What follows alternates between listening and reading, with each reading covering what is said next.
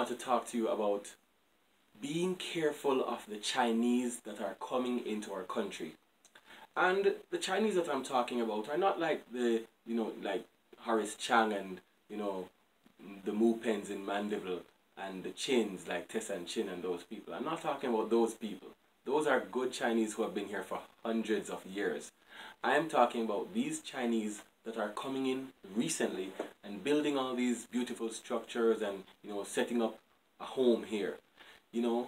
We have to be careful of all this Chinese investment, especially this is to the government, because we don't know what their true intentions are. And I'm sure they didn't reveal, oh, we love Jamaica and we want to make Jamaica so beautiful and such a better place.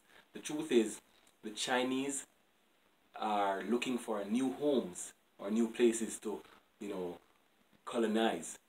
Another truth is that China is severely overpopulated and, smogging their land all over. You can't breathe properly and the resources are dwindling, and they have the money. They have lots and lots of money to lend.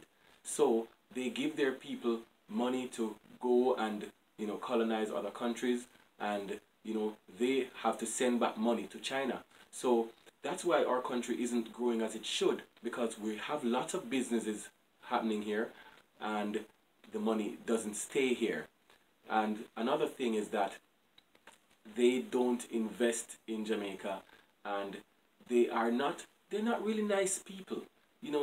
They are rude, for one, especially when dealing with them in terms of business. If you ever go into a Chinese store and you owe them $1, they will wrestle you for it.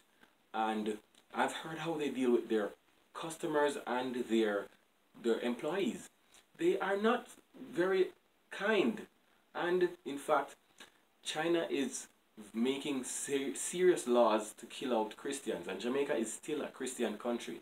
And I don't think the two will match up so well. And another thing is that one day you might see all our little ghetto girls and all our little young ladies walking around with little Chinese babies, because you don't know what they're putting in these foods that they're importing, and even some of the clothes that they're sending out. And they don't really sell quality clothing. Everything that they make is only for like a one wear or a one use. In fact, if you should ever look around your home, one day you'll see everything named or marked made in China.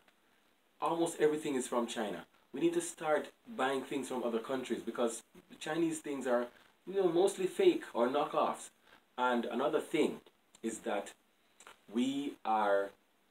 they have sold us the idea that our hair is not good enough. If you look around, most of the Chinese stores, they sell these fake hairs. Our women have been totally sold on the idea that their hair is not pretty enough and their skin is not pretty enough. Even the boys are bleaching, because they want to look like the Chinese, and their nails are fake. Almost everything is fake. So we need to be careful of the Chinese. You never know what their intentions are. It's so easy for them right now to completely wipe us out if they wanted to. And they may. We don't know what their plan is.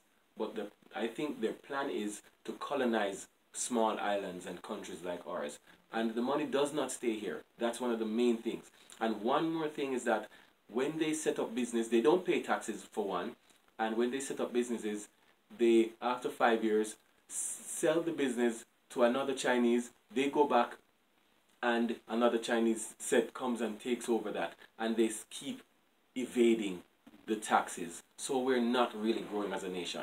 We have to be careful of the Chinese. That's all I have to say for now. Thanks for watching. Don't forget to like and subscribe to my YouTube channel and my Facebook page. God bless. See you soon.